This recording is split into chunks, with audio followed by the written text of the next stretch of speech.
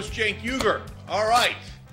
Listen, I've been getting some emails about our broadcasting from New York not being up to snuff. I hear you 1,000,000%, okay? And, hey, look, we got new lighting. A little improvement, we hope.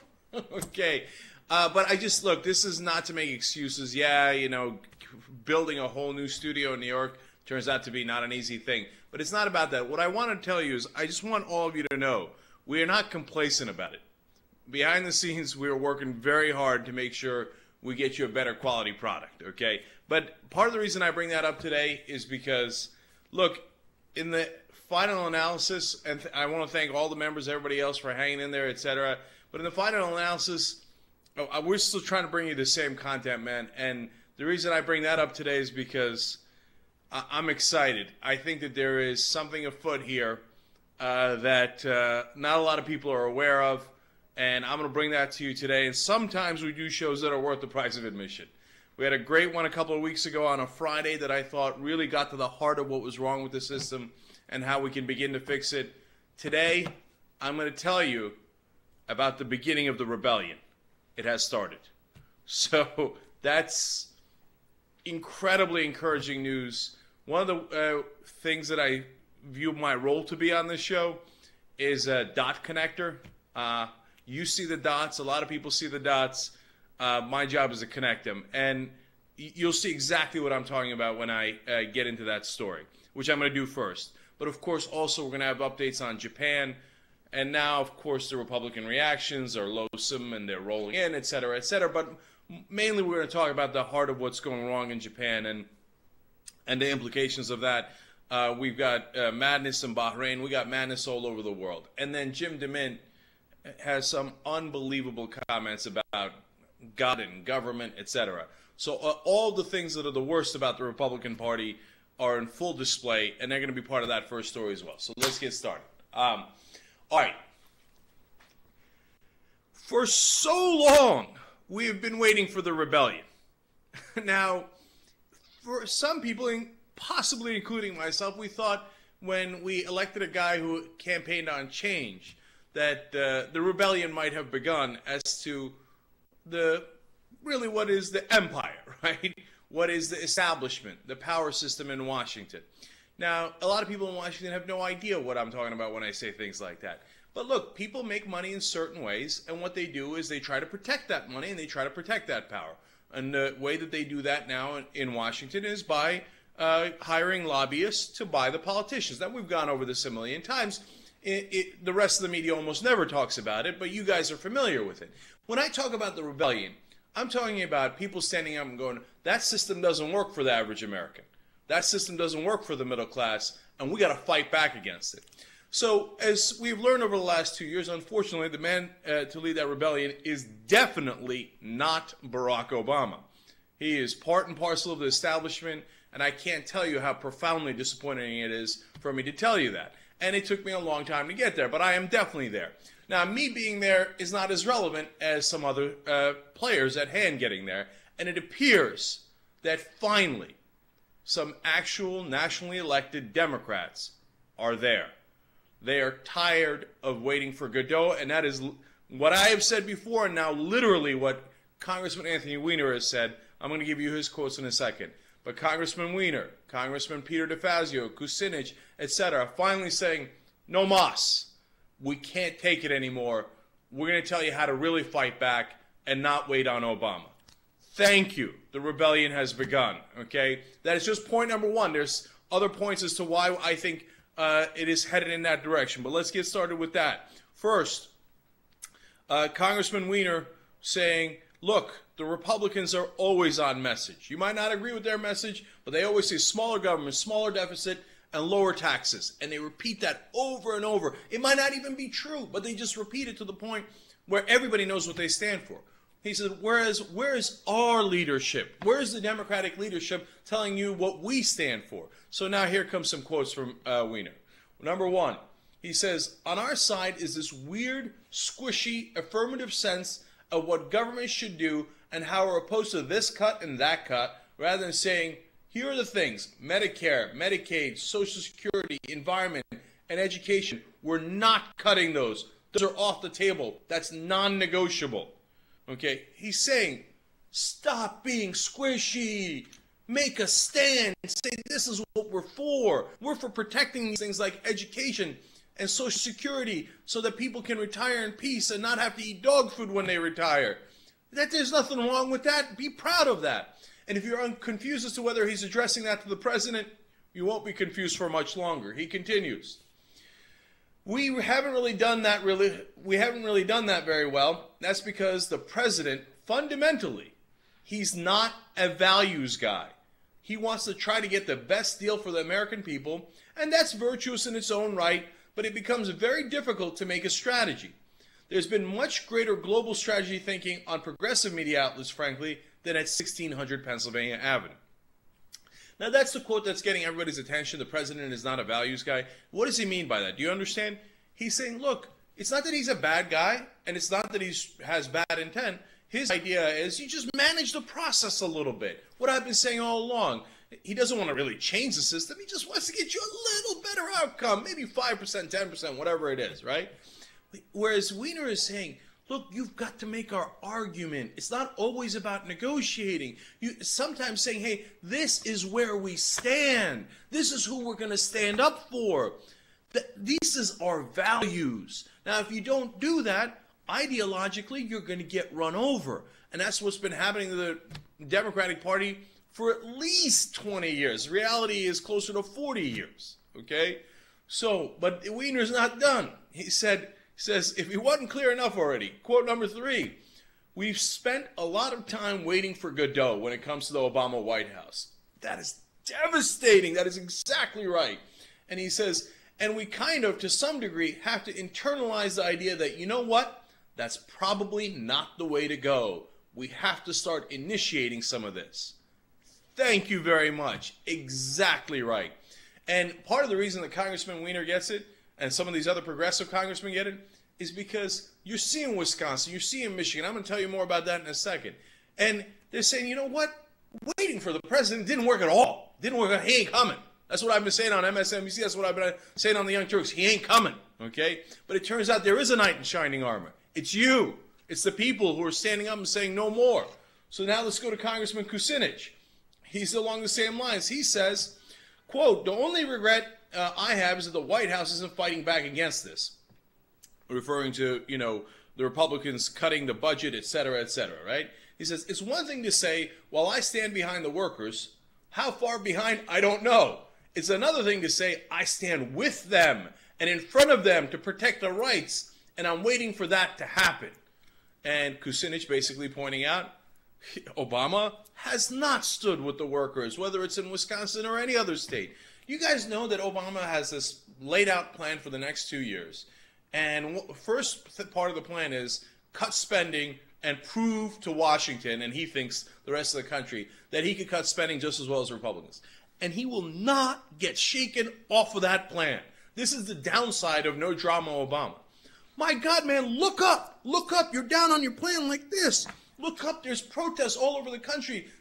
2,000 people showed up the other day just because Scott Walker was having a meeting. 1,000 people showed up in Michigan to protest Governor Snyder. Look up. There's a movement going on in the country. You're missing it entirely. But luckily, some of these congressmen are no longer missing it. If you thought those were tough, listen to Pete DeFazio and other progressive congressmen. He says, quote, the problem is the negotiator-in-chief and where he'll end up, and whether we can put some steel in his spine.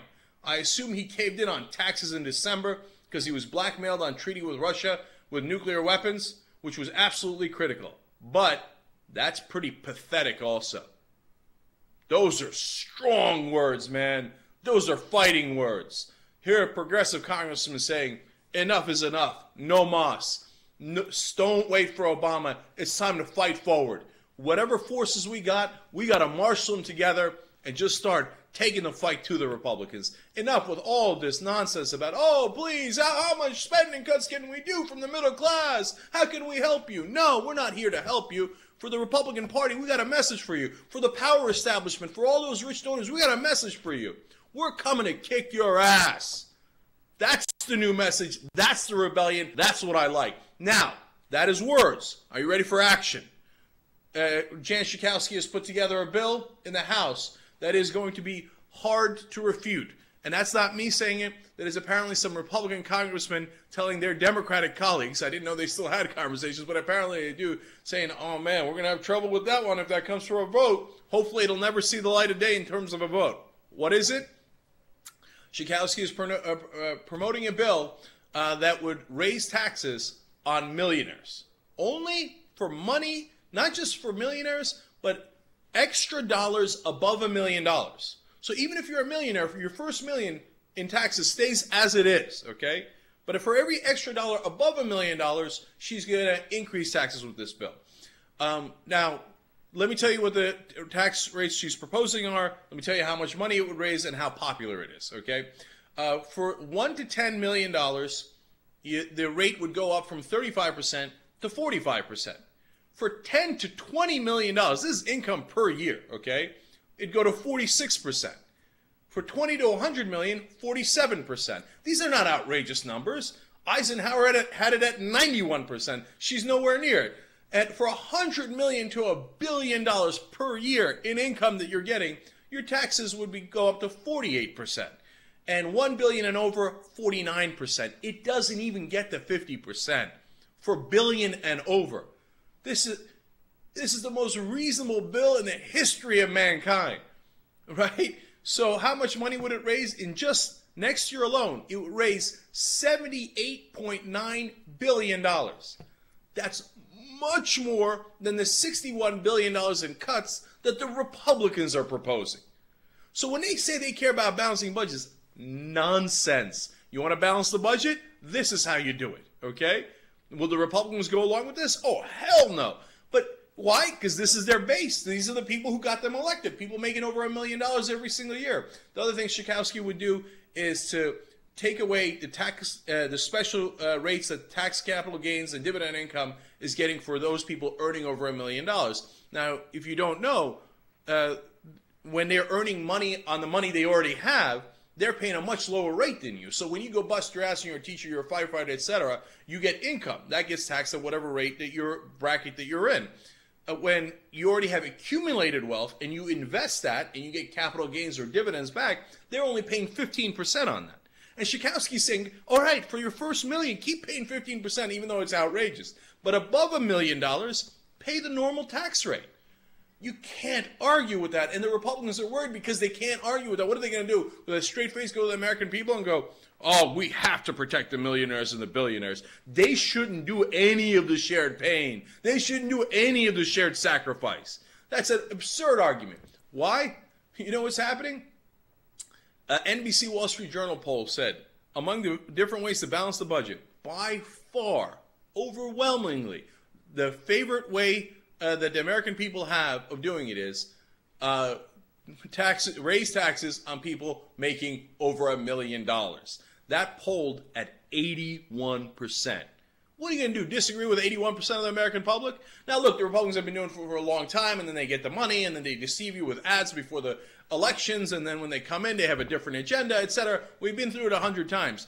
But if you keep pounding this message, if you have leadership behind this message, you can eventually break them down, okay, if anyone bothered to try. And what I love about the news today is it turns out some progressive congressmen are beginning to try. And they're saying, hey, you know what? We're not waiting on the administration. They're never going to do this. It's time to attack. It's time to fight forward. I love it. The rebellion has begun. Now, that's on the national level. That's with congressmen, okay? Now, what's the third part of this? First part is the congressman saying enough with the Obama administration. Second part is Schakowsky's bill where they say, here's how you actually balance the budget, and here's what the American people actually want to do. Third part, the American people. They have risen. Now, you saw it first in Wisconsin. I've been telling you a lot about that throughout these weeks. And you had, last Saturday, 100,000 people show up in just Wisconsin. I'm not sure you understand how epic that is, okay? It's not 100,000 people showing up in Washington from all over the country. Just in one small state. That's amazing, right? But they're not done. They're swarming everywhere. Now, in Michigan, Governor Snyder has done exactly what, we've told you other governors are doing. What he's doing is raising taxes and cutting spending and cutting wages from the middle class and giving it to the rich. Let me just give you the quick details. He would eliminate income tax exemptions on private and public pensions. Okay, so he's basically raising your taxes if you're getting a pension. Now, for the people getting pensions, it isn't very much in Michigan. And so when you have to pay an extra on top, that hurts. That hurts a lot. And it will affect 900,000 taxpayers, and it will create $900 million in revenue. And there's another thing he's doing. He's also hitting the poor. He's taking away the earned income tax credit for low-income workers. That's getting $360 million. So he's hitting the elderly, he's hitting the poor, and he's cutting education.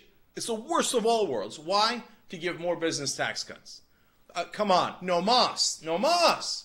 And so what's happened? Over 1,000 seniors gathered at a rally at the Capitol, and they were chanting things like, "It's not fair. Recall Rick." These recalls are picking up, man. I'm going to come back to that in a second. But Jennifer Charette, who's 55 years old from Lansing, nailed it. She said, quote, "I've never been political, but this is a power grab." So here's a person who was not involved in politics who finally gets it. And listen to her powerful quotes. She says, "It's not about the budget. It's about our governor taking our money and giving it to big business. And now he wants those emergency managers. It's wrong, and it's not about the budget. This isn't about old people. This is about working America and killing the middle class." Jennifer, you nailed it. That is exactly what this is about. And people are sick of it. So that's in Michigan, over 1,000 people, right? And they don't like Snyder's plan. Back in Wisconsin, a couple of days ago, the Wisconsin governor is going to a fundraiser as usual. Give me the money. He's going to collect money from rich people. Over 2,000 people show up. And they start chanting. Let's show them the chants, and then I got a great line after that from one of the protesters.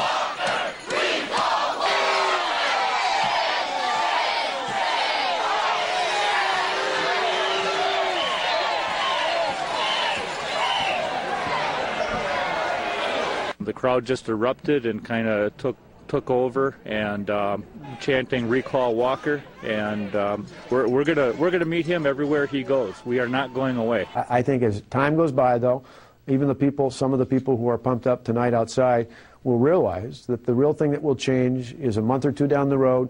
All the problems they say are going to happen aren't going to happen. Look, do you hear what Governor Walker said at the end there? He's saying, they're going to lose their energy in a couple of months. In a couple of months, they're going to forget. And what's going to happen before the elections? I'm going to raise millions upon millions of dollars, and I'm going to run all these ads to just deceive you again. Your energy, it's being wasted. Oh, you got to show him otherwise, man.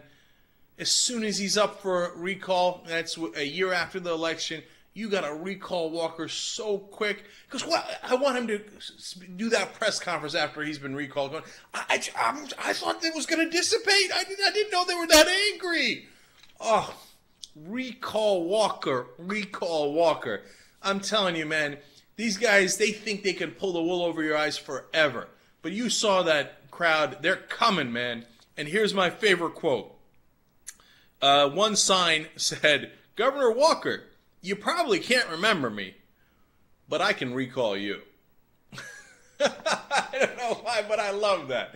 I think it's clever. I'm having fun with it. Okay, so let's go get him. Now,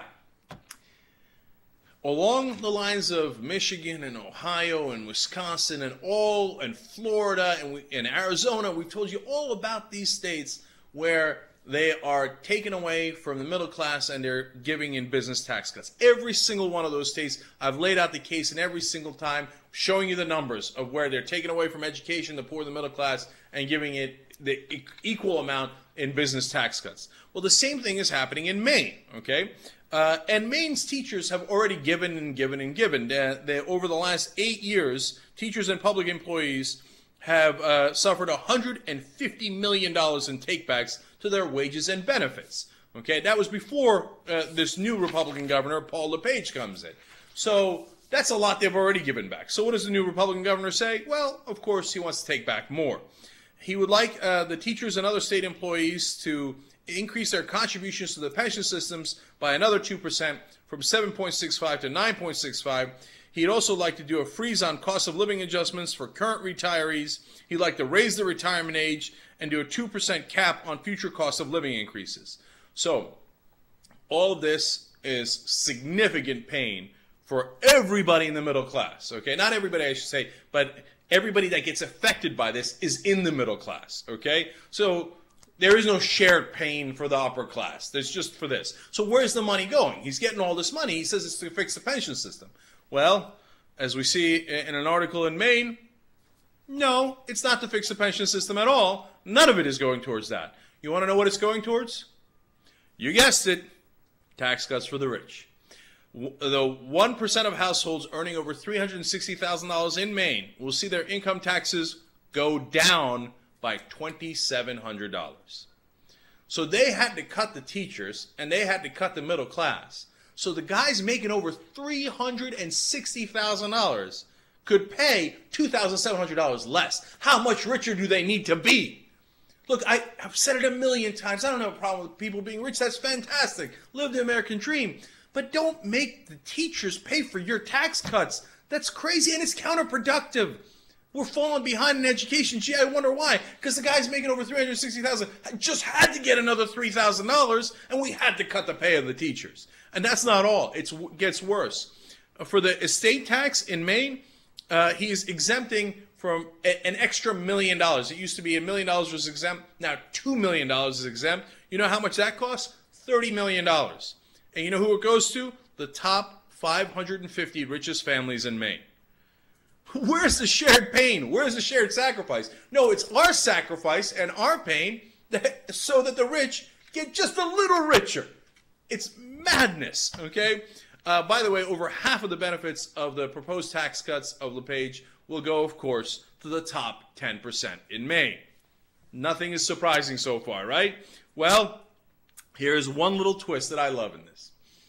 As he is, taking away more from the pensions, etc., of state workers, you think, hey, wait a minute. The governor is a state worker. Is it also taking away from his pension? No, of course not. The governor is exempt from the pension cuts. Can you imagine the contempt that he has for people? Can you imagine the hubris that he has? No. Of course, my pay will not be cut. Only the pay of the plebeians and the workers and the middle class will be cut. Me? No. I'm not a lowly teacher. I am the governor. Not only is his pay not cut, his pension, I should say, not cut at all, but he actually, as soon as he retires, he starts to collect 3/8 of his salary, okay, as soon as he leaves office, I should say. Do you know that for a teacher in Maine to earn to get the same level of pension compared to their salary, okay, so it's, comparing apples to apples, she or he would have to work 25 years, because that adds up, and at 25 years later, you finally get 3/8 of your old salary, okay, in your pension. The governor, the minute he walks out of office, he hasn't cut his pension at all, and he collects 3/8 of it right away. The rich get richer, and the middle class gets hurt, right? Look, Maine is a great microcosm of what's happening all across the country. And people are tired of it. And when they see this, guess what? Now they're saying, recall LePage. Recall them all, man. Every single one of these governors is taken from your pocket and giving it to their rich donors. And you got to say, enough is enough. The rebellion has begun. No mas. We're coming for you. Recall all of them. Young Turks.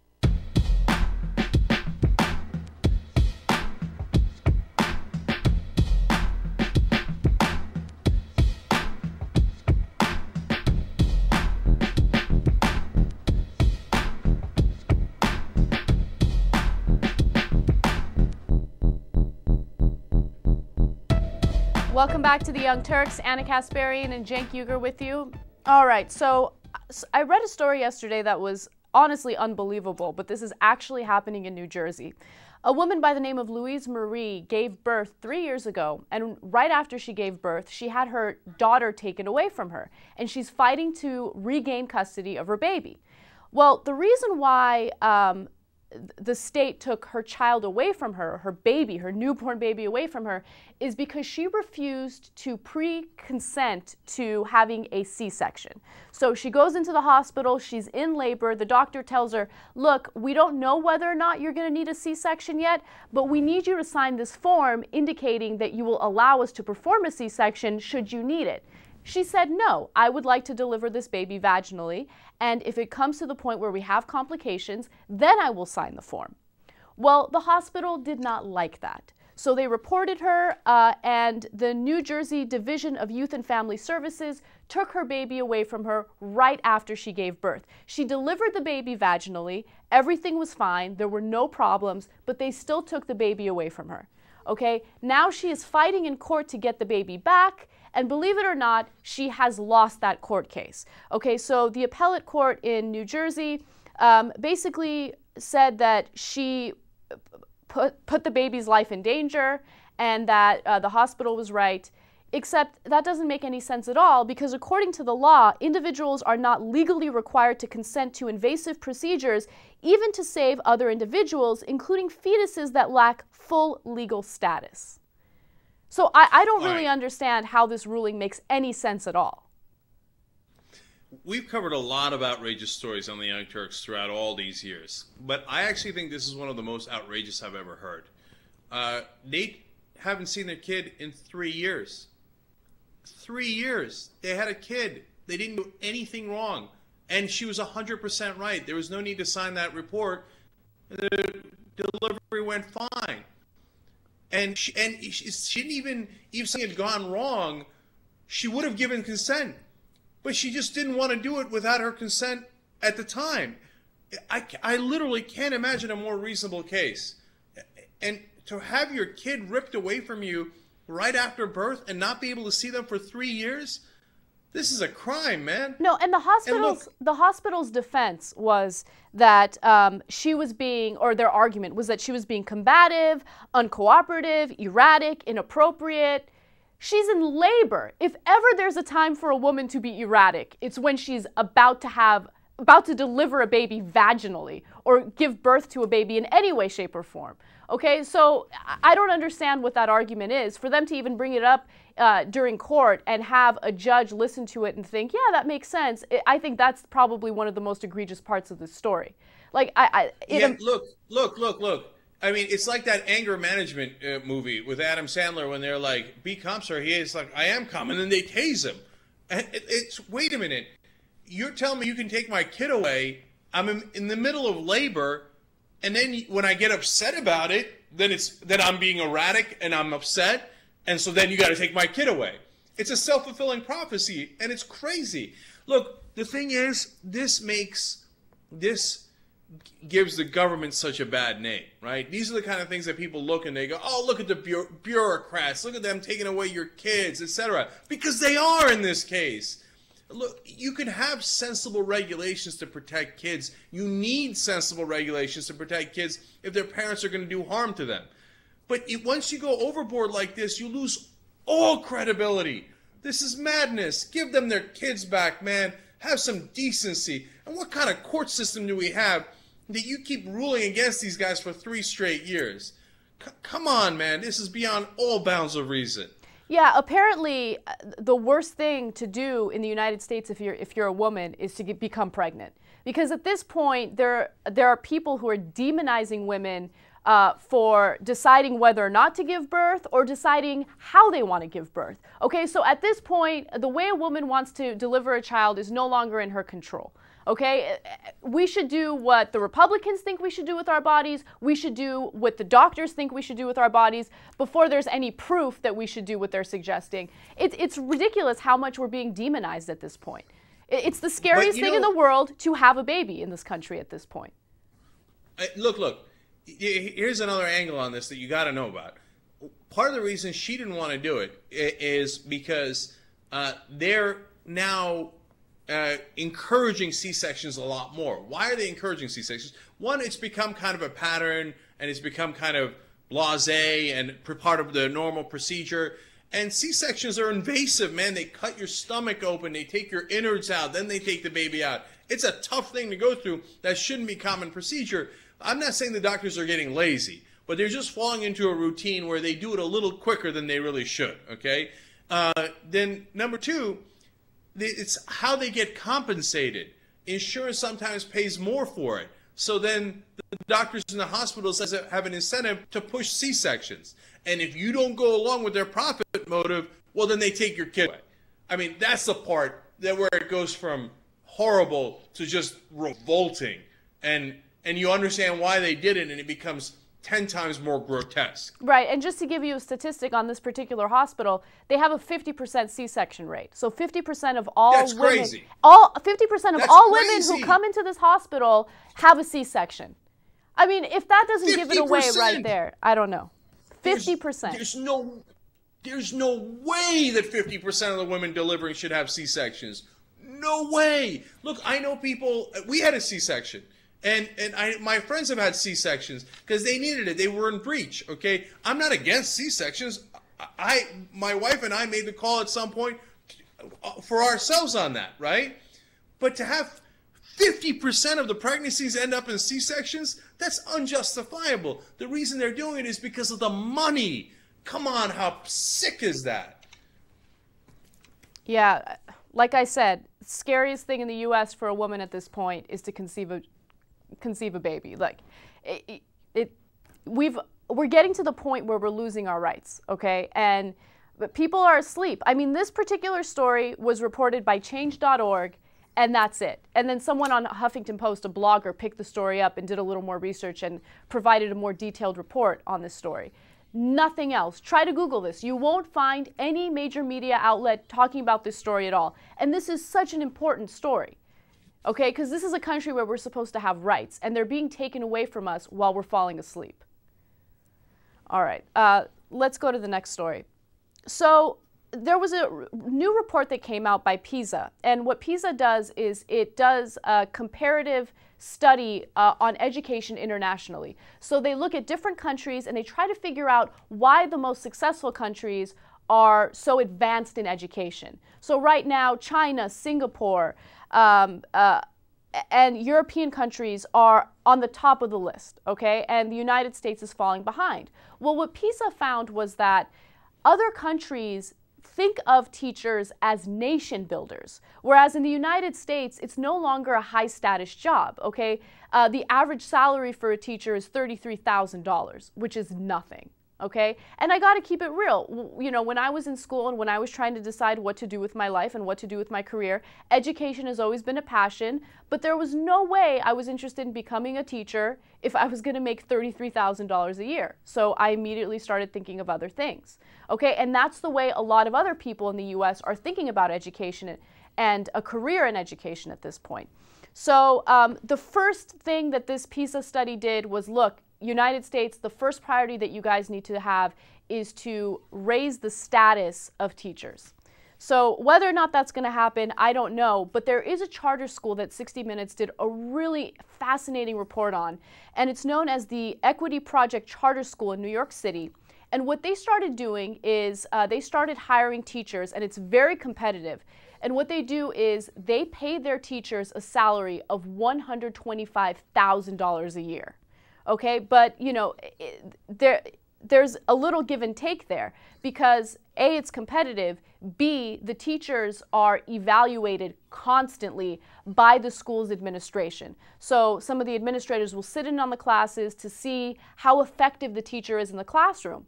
And it's interesting because this is a case study that demonstrates how important it is to really take a look at the teachers and really change the status of the teachers.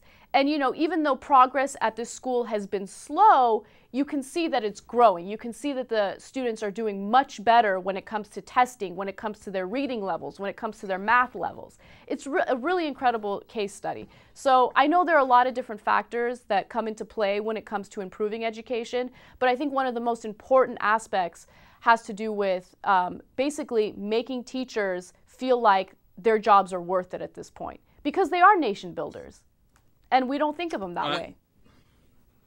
All right, a couple of things here. First of all, some Republicans, treat teachers with disdain and say, oh, they get out at 2:30, and we've shown you clips where so many people on Fox News are saying this, and they get the summers off. It's an easy job. Have you ever had a friend who's a teacher? I have, and if you care about the job, it is not at all easy. First of all, you have to get in super early in the morning. Second of all, you have to grade exams, you have to grade essays, you have to do all extra study for some of the kids after school, etc., etc. So no, your job doesn't end at 2:30. And I don't know, I just find great disdain in people who say, frame it that way. And a lot of the people have to take jobs in the summer because they don't get paid enough as a teacher during the regular year. And look, it just goes towards our values. What are our values? What do we put value in, literally, right? And right now, we put tremendous value in a bunch of jerk-offs here in New York who move money around, okay? And we put almost no value on the people who we entrust with our kids. Now, you want to know the real reason why that happens in a lot of cases? Because these guys, is part of the story that we told you about yesterday. None of their kids are going to public school. They're all going to private school. So the top 1%, etc., their kids aren't in your schools, so they don't care how bad your teachers are. They know how bad your teachers are. That's why they're paying $19,000, $30,000, $40,000, $50,000 a year to send their kids to private school. And they value education. Look at how much money they put into it. And those teachers get paid better. So when it's their kids, oh yeah, then education matters a lot. When it's your kids, well, you know what? Let's cut teachers' pay. Yeah, during the post-game show, JR and I have been talking about Canada, and we've been talking about tax brackets. It sounds boring, but it's actually super interesting, because when it comes to federal taxes in the U.S., according to my tax bracket, I pay 25% of my income to federal taxes.